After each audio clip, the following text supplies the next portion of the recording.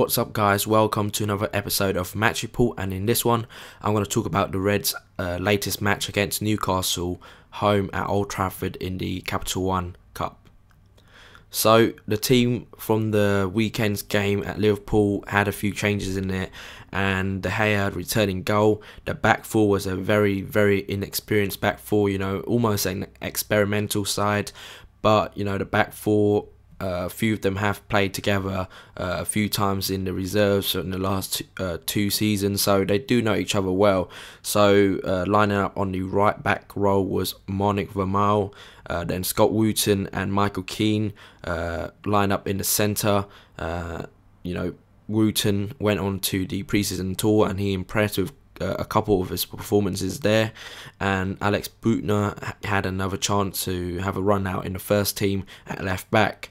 Then it was a three-man midfield with Darren Fletcher returning for the first time in 10 months, playing that holding midfield role that has been desperately needed and missed by the Reds at times, in the past 10 months since his absence, with Cleverley and Anderson either side forming a three-man midfield, like I said. Then up top, a very strong half of the field here with Rooney, Welbeck and Chicharito team out as the front three, and at times it was kind of like a 4-3-1-2 formation with Rooney linking the play, just behind Welbeck and Chicharito, and then with three midfielders, especially Anderson and Cleverley, pushing up to give Rooney and the other strikers some support. So it was a very fluid system that Sir Alex pushed out. And I think by the lineup, it tells you that Sir Alex did take the night seriously. And Newcastle are not mugs. They beat us last season and drew at Old Trafford as well. So Newcastle, they have a very good team, but they fielded their almost reserve team, but still they had Shola Amiobi up top, very tricky customer, so it was going to be a very tough night's work for the young and inexperienced defenders.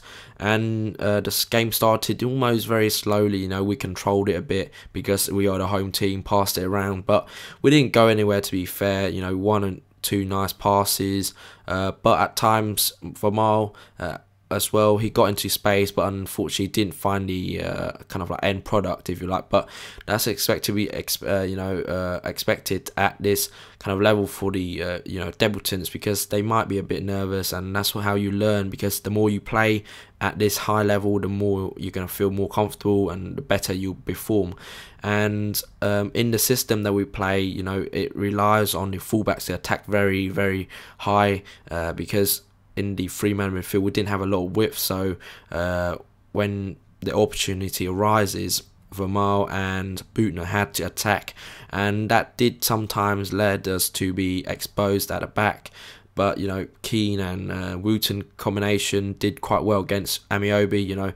At times they did get turned by Amiobi and Vukic, but again they did ultimately did quite well in the first half, dealing with most of the balls.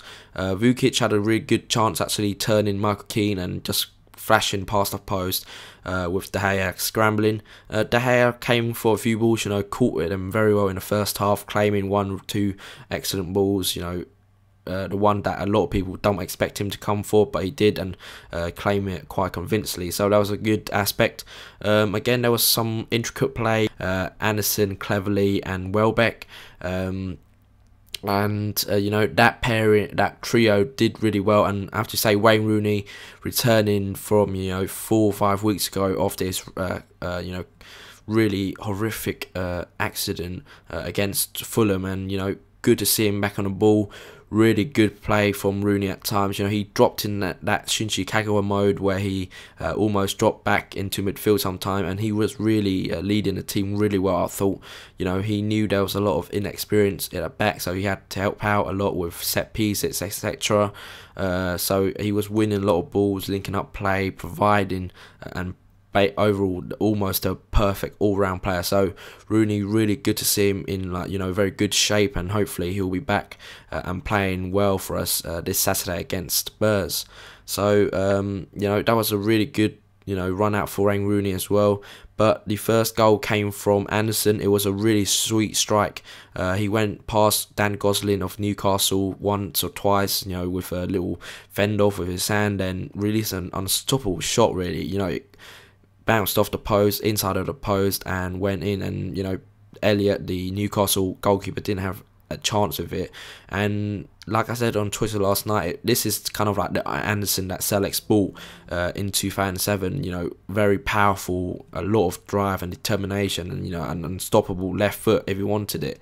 Anderson was regarded as one of these driving force for midfield, but he had a few terrible knee injuries, and that took almost his speed out. But last night, that goal showed that he does have it in him, and if he was more consistent, I'm sure that Sir Alex will be picking him in the team once again. And that was on the 44-minute mark, so it was quite late on in the first half, because the tempo wasn't very high, and that's to be expected, if you like, in a cup game midweek. Not an almost changed side, so a lot of teams not going to be as fluid as the normal starting 11. So that is to be expected, like I said. But again, it was a really great goal that separated the sides at half time. Then we had a few more opportunities, but again, Harper as well in the first half, producing some great saves.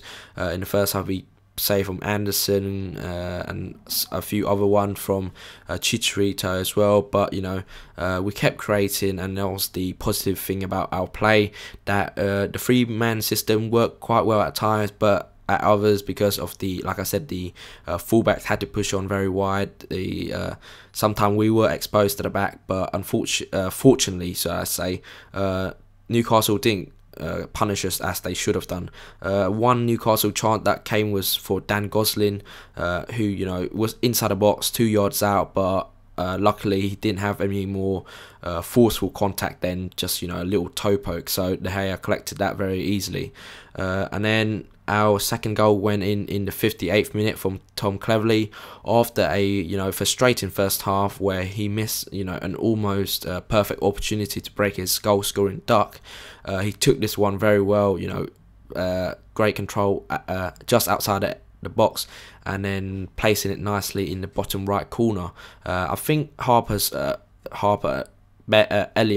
the Newcastle goalkeeper, saw it late as it came through 2 defenders, so I guess it was kind of like half and half whether the keeper should have saved it or not. But I can't take anything away from Tom Cleverley, who's has progressed very well in the last year, barring any injuries. So this should help him to get back into the starting 11 and clamp down his plays week in, week out. Because Tom Cleverley, we all know what a great midfielder he can and still could be. Almost reaching that Paul's goals kind of like level. Let's hope, our fingers crossed for that. And after that, I have to say Newcastle produced some good chances for themselves, but still they didn't have the goal scoring kind of like play that needed. And on the 60th minute, they introduced Papi Cisse, who hasn't scored this season. And well, what do you know? His other substitute Ferguson crossed it in, and Papi Cisse, with almost his first touch, headed it in, and that made it 2-1 on the 61st minute. So, it was a very tense final half an hour because both teams was going for it.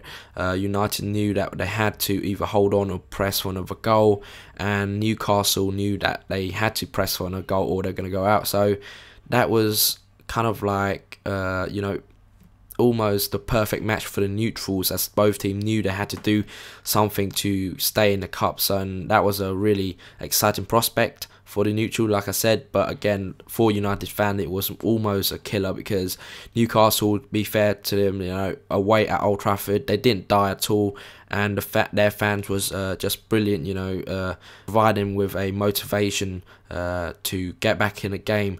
But like I said, we held out well. Rooney, Fletcher helped out the younger lads really well.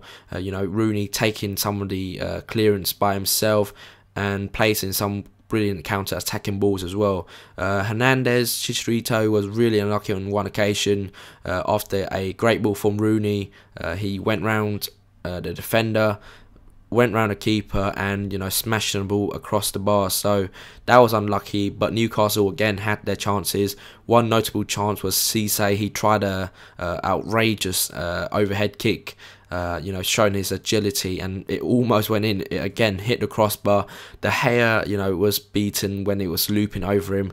Any lower, I think he might have got to it, but again, you can't take away that magnificent effort from Papi Cisse. You know, he's a class act on his day, and we were I guess fortunate to get through that. And so the game finished 2-1. You know, there was some late introduction to the game as well for Robbie Brady, Tunnicliffe and Nick Powell. So there was a lot of youngsters coming on as well. Nick Powell looked really good actually. The few touches that he had, you know, dribbling and sprinting away from people, and he looked really strong and bulky and ready for the first team. So I was impressed by his appearance, you know, albeit a short one. One funny story is that Ryan Tunnicliffe's dad, Nick, is going to be a very rich man now after placing £100 on Ryan Tunnicliffe to make his Manchester United debut since he was 9 years old, and meaning that he will get £10,000 back from the dealer that he made a deal with. So you know, Ryan Tunnicliffe has more than one reason to be happy with his cameo appearance last night as well. And yeah, the game ended 2-1. So the next round we have Chelsea away as well. So that's going to be obviously a very tough match.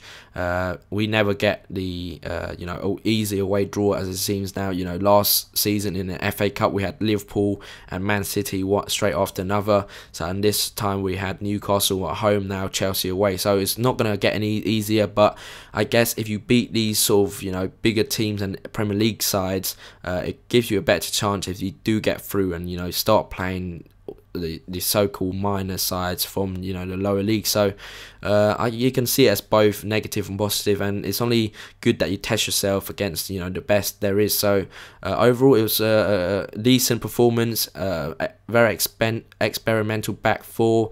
I thought overall they did really well, you know, along with Darren Fletcher and Wayne Rooney protecting him. My man of match would have been Wayne Rooney, I think, for his overall play. But, you know, notable mentions to Anderson and Cleverley, as well as, you know, wishing Darren Fletcher well on his continual recovery. And last night was a sign that he is coming back to his full fitness. So overall, decent night. And yeah, we progressed in the next round. So I hope you liked this video, guys, and another episode of Match Report.